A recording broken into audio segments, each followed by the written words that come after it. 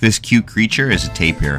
They're found throughout Central and South America, although there does exist a species which is found in Southeast Asia.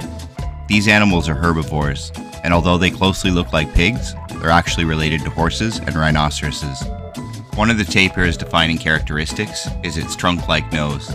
This appendage can be used to reach foliage when a tapir is feeding, but it can also be pointed straight up and used as a snorkel. Tapirs love to swim and spend a lot of time in water.